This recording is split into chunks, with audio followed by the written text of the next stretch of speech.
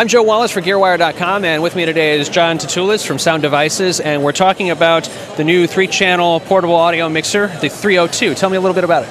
The 302 is a product that's perfect for applications where you want high-performance audio when you're recording onto camera. So you may be out in the field, you might have a lavalier, you might have a boom, you may have a number of audio sources, and you're going to be bringing those back to the camera. So the 302 is very popular for ENG-style news acquisition, this kind of application that you're doing right here, where the sound mixer or the camera operator may want to have more control over their sound.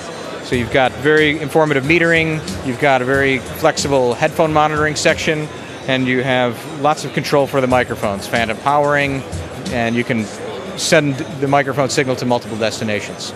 Now let me give you a scenario where a musician might want to use something like this in a live sound application. If someone is doing a documentary on their band, or if they're trying to record a concert on 3 cameras, or just some other way of capturing the event, what kind of advice would you give for them about the 302?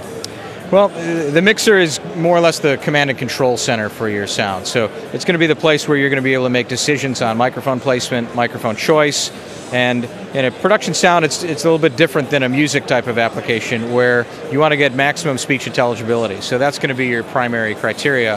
And with your mixer, with good information it's giving you on levels and what you're getting back in your headphones, that's going to be how you're going to make good microphone selection choices. Would this be a good choice for a band that wants to get a video crew in there and supply them with a little bit of gear? Well, it's going to be the video crew is going to be using this kind of piece. So it's not necessarily for the music production side of it. It would be more on the picture side of it. Right, the documentary side, or the music video side, so to speak, if you're doing a live show. Correct. Hey, great. I've been talking with John Tatulis from Sound Devices. I'm Joe Wallace for GearWire.com.